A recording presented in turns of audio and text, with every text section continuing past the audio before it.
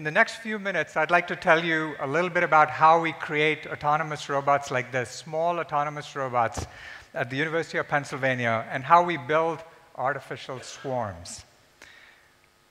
The inspiration for swarms, of course, comes from nature. But from nature, we also learn the advantage of building really small vehicles.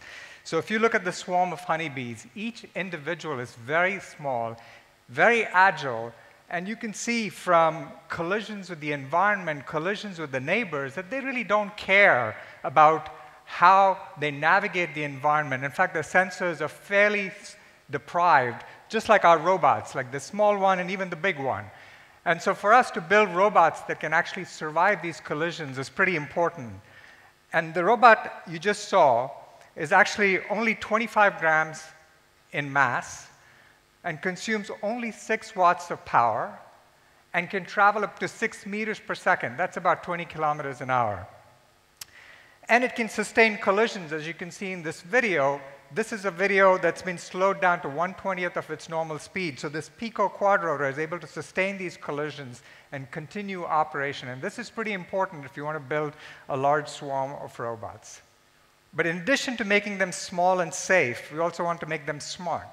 So we equip them with sensors like the ones that you see here. There's a laser scanner and a camera that can actually sense the environment. And with a robot like this, we can actually run it through an unknown environment. And in this video, you see the robot navigating an environment right outside our laboratory. What the robot sees, you can see in the top right-hand panel. But the center screen essentially shows you the three-dimensional model that it's constructing on the fly. So this is a high-resolution model of all the corridors, all the rooms, and it's ending up in our lab, which is at the bottom of your screen. And you will see that this is a fairly complex model that's building on the fly. And with this model, it's able to reason about the environment, and that's what allows it to explore the environment. And here you can see the environment that's being reconstructed. And you might also find this particular reconstruction to be interesting. The robot was here last night, building a map of the stage. So robots like this can be very useful, as I'll show you, in search and rescue operations. We're also interested in making these robots agile in terms of grabbing things. In this case, the eagle fishing for prey. Incredible coordination of hand, eyes, and so on and so forth. And here's our robot grabbing not fish, but maybe a rolled-up roti. And it's going at 2 to 3 meters per second. That's pretty fast. I mean, that's a really brisk walk. So imagine having the agility to grab something as you're walking really fast. And that's what this robot is able to do.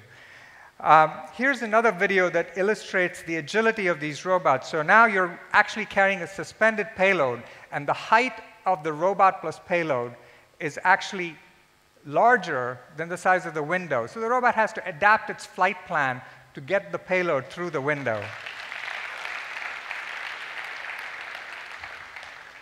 But what we want to do, in addition to creating small and safe robots, is to build swarms of these robots. And again, the inspiration comes from nature. Whether you look at birds, bees, insect, or fish, nature has found ways for individuals to be compensated for their weaknesses. So small individuals are not as strong as large individuals. But you have collective behaviors that allow the team to be much stronger than the individuals. And we'd like to do the same thing. We'd like to create artificial swarms. And here, the challenges are really understanding the interaction of sensing, communication, computation, and actuation, all of which happen on this robot. But now imagine that also interacting with other robots in the team. So we borrow 2 organizing principles from nature in order to create our swarms. The first one you see in this experiment, where there's a team of 4 robots. Each robot is monitoring its position and orientation with respect to its neighbors.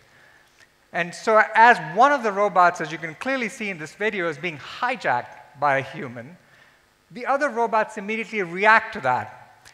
And the team is able to stay as a cohesive group and follow the leader in this case. Now, in reality, when you have lots and lots of these robots, you have many of these leader-follower interactions, and that's why we refer to these as leader-follower networks. So this is the first key idea. The second key idea is this paradigm of anonymity. So by anonymity, I mean that each robot is agnostic to its identity and its identity to its neighbors. So when they are asked here to form a circular formation, they don't know how many robots are there in the team, and they don't know the identities of their neighbors. So if you pull a robot out of the formation, or if you add a robot into the formation, they sense their neighbors, and then they spread out, and they're able to continue forming this circular formation.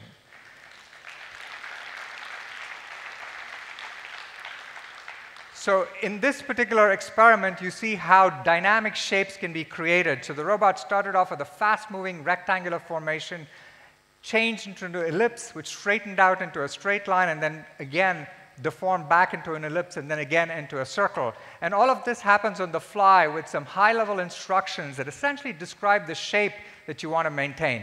If we had a large room, if we had thousands of robots, we could have done something similar to what you see with the starlings, the picture I showed you earlier. So what would you do with these kinds of robots? Well, there are many interesting applications you can think about. I want to share with you in the next 5 minutes 2 applications that we are particularly interested in. The first one centers around a really important challenge for us, not just for us, but for the whole world, which is agriculture.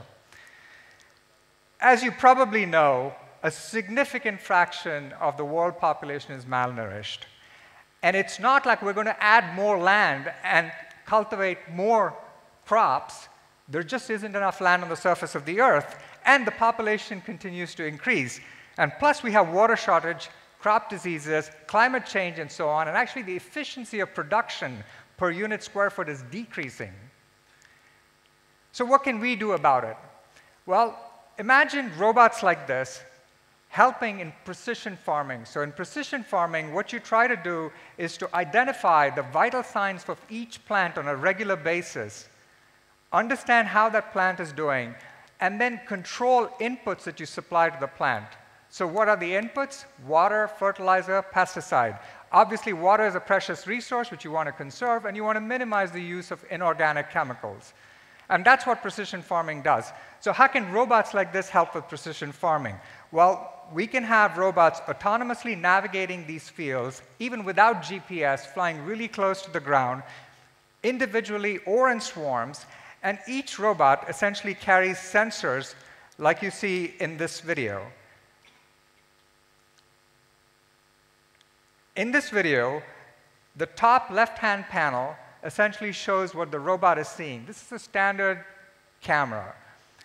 The middle panel on the left-hand side shows you infrared imagery, and the bottom panel shows you thermal imagery. And the center panel is essentially showing you the three-dimensional model that the robot is building of every plant that it sees. And you can imagine monitoring, for example, how rapidly a plant grows by doing this kind of an experiment from day to day, from week to week, from month to month, and essentially measuring a plant just the way a doctor might measure how a patient's health is progressing. So with these kinds of technologies, we can already do something fairly simple. So in this particular slide, you see a robot counting apples in a tree. So if you ask a farmer how many apples he or she has in her orchard, chances are that they'll be off by about 50%. So we're trying to get this accuracy down to 90%. The second thing you can do is measure what is called the leaf area index. So we take the observations, construct three-dimensional models, and then measure the amount of volume that the leaves occupy. It turns out that that is indexed, that is correlated with the amount of leaf surface area you can find. Well, if you measure the leaf surface area, you know how much photosynthesis is possible in every plant. And that then allows you to measure the productivity of the plant. Another thing you can do is use a combination of visible and infrared radiation to compute what is called the normalized difference vegetation index. In simple terms, you look at this picture and you can see what is wrong in this picture. If you zoom in, you'll see there's a missing plant there. Actually, it's not a missing plant. That's a plant that's not healthy or is dying.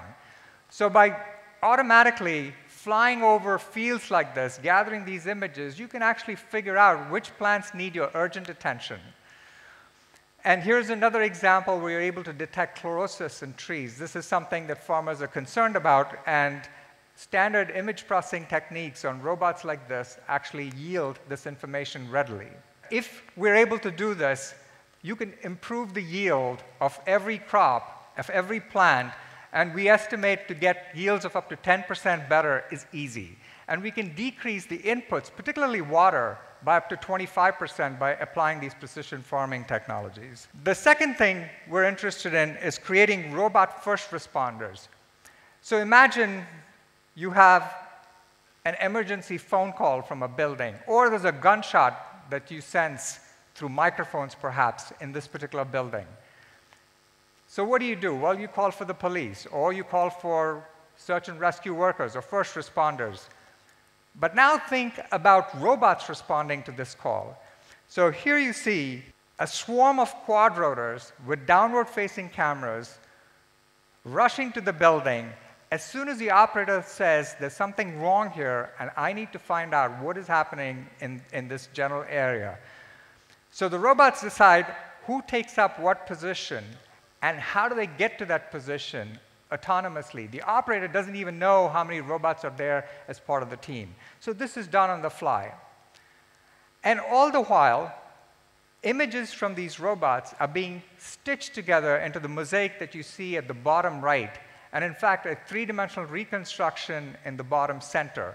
And all this information is being gathered and fed back to the dispatcher, so when the police officers arrive at the scene, or the emergency response crew arrives in the scene, they have complete situational awareness of this particular emergency, and they're able to react to it without putting people in harm's way. I want to share with you some experiments we did about 3 years ago, shortly after probably the biggest disaster, a natural disaster that's hit our planet in recent memory. This is, of course, after the earthquake in Fukushima. So in Sendai, 3 months after the earthquake, we sent our robots into this collapsed building to try to verify the structural integrity of this building. Of course, we could have also looked for victims, but of course, this was 3 months after the actual disaster. So what you'll see here are just 2 robots, and it's going to illustrate to you the kinds of things we can do autonomously. So you see a robot like this sitting on top of a ground platform. The ground robot was actually developed by colleagues at Tohoku University, but you can see these 2 robots operating in tandem. So our robot is actually programmed to be lazy, and it hitches a ride whenever possible so that it doesn't consume battery power. And that's why it's actually using the ground robot to climb the stairs. But now, as this team enters an area with a collapsed doorway that the ground robot actually cannot go through, the aerial robot takes off, and it's able to go through the collapsed doorway, across this bookcase, which actually human beings could not have done, and certainly the ground robot could not have done, all the while building a map on the bottom right-hand side. And if you had survivors, you could have been able to locate them. But what we're really trying to do in this particular experiment is just verify the structural integrity and build a geometric model. So these kinds of things can be done autonomously today with small teams of aerial and ground robots. And at the end of this experiment, we were able to build this high-resolution map of the 7th, 8th, and 9th floor of this particular building. Now, this experiment took us 2.5 hours. Well, that's an inordinately long time. No rescue worker is going to wait 2.5 hours after a disaster waiting for you to get your robots to do their thing. So what's the answer? Well, what if you had a swarm of 100 or even 1,000 robots? What if you could take that 2.5 hours and make it 2.5 minutes or even 2.5 seconds? So those are the kinds of things we're working on in our laboratory. And I'd like to conclude with a poster of a Warner Brothers movie that's coming, The Swarm. The Swarm is coming. I don't know if anybody has seen this movie, you're probably dating yourself. It's an old movie. If you haven't seen the movie, I urge you not to see it. It's a terrible movie. But I love the poster. It says, the size is immeasurable, the power is limitless. I hope I've convinced you of that. And in some sense, this is about killer bees. So the enemy is man. And even that part is right. The technology is here today, and it's us that's standing between this technology and really useful applications that could benefit all of us. Thank you very much. So before I walk off the stage, I want to introduce to you Yash Mulgaonkar. He's the real robot man who made everything happen. Thank you again.